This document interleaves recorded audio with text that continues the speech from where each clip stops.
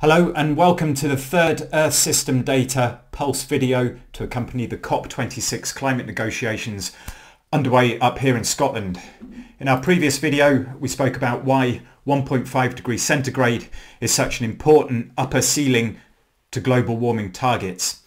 In this video I'd like to address our prospects of meeting or breaching that target. For context, the world has already warmed by about 1.1 degrees relative to pre-industrial levels. This leaves about 0.4 degrees centigrade of leeway, if not less, since there is a lag between the temperature of Earth and the pollutants that are already in the atmosphere. Whether or not we breach 1.5 degrees depends, of course, on our greenhouse gas emissions, and principally our emissions of carbon dioxide, CO2, which is the most important greenhouse gas due to the volume of emissions. Our history of CO2 emissions is plotted here through time in billions of tonnes per year. The steep rise is patently clear, and if you're wondering what the step change is in 1850, this is when measurements associated with land use conversion are added to the total emissions. Converting forests to concrete, for example, adds carbon to the atmosphere. I've marked the emission values for 2 years for later use, 2011 and 2019. And I've not selected 2020's values because this year is not representative of normal economic activity as a result of the COVID pandemic. In order to predict possible future climate change, we derive mathematical models of the Earth's climate system with different future levels of CO2. It is the output of these computer simulations that provides the UN COP process with the scientific basis on which to negotiate targets. Earth System Data and the Tyndall Centre for Climate Change Research built a Climate Explorer app allowing you to examine simulated future climates from 5 of the main European Union climate models that have been submitted to the UN process. I will place a link for this feature below. The simulations of future climate on which the COP relies are driven with 5 main trajectories of CO2 emissions, each resembling different socio-economic pathways that humans might take in the next 80 years. At the top here is SSP 5 8.5, an envisaged future in which no effort is made to decarbonise the world. Fossil fuels continue to run the economy and economic growth is prioritised over sustainable lifestyles and businesses. CO2 emissions in this scenario surpass 120 billion tonnes per year by 2080. In the middle are some trajectories with more moderate emissions.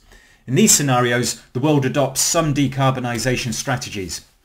And at the very bottom are 2 scenarios attempting to depict future emissions in line with the 2015 Paris Agreement trying to meet the 1.5 degree threshold.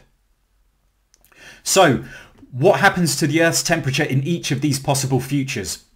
Superimposed here for each CO2 scenario is the average temperature change by 2100 in all UN class climate models run using these carbon emission concentrations derived from each of the emissions profiles. Adding the observed emissions from our earlier plot makes for some alarming viewing. If CO2 emissions were to stabilise at today's values and stay there for the remainder of the century with no further growth, we can envisage a global mean temperature change somewhere in the region of 3 degrees. This would be a catastrophic outcome and underlines the need for rapid decarbonisation. It's also self-evident from this graph that the prospects now of adhering to the best case bottom blue curve scenario are virtually nil, since massive worldwide carbon reductions would need to begin immediately with no delay. Unfortunately, it is therefore virtually certain that we will now breach the 1.5 degree threshold, something that most climate scientists who have been at liberty to speak freely have probably accepted for a reasonably long time.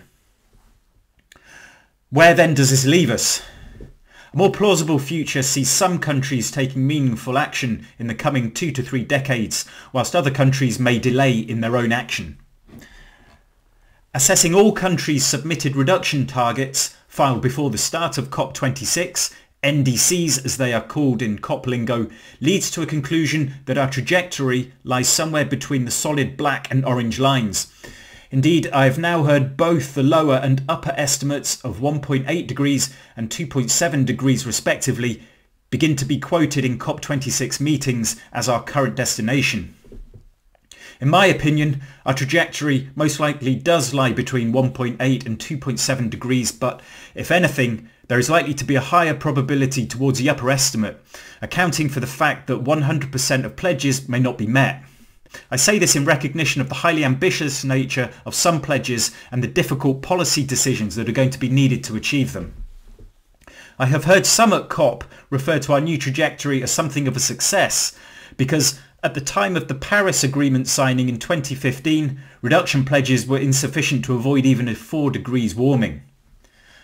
Whilst it does reflect relative progress, we need to be extremely concerned with any prospect of warming the planet to 2 degrees, let alone beyond that figure, for reasons outlined in the scientific literature, and some of which were summarised in our previous video.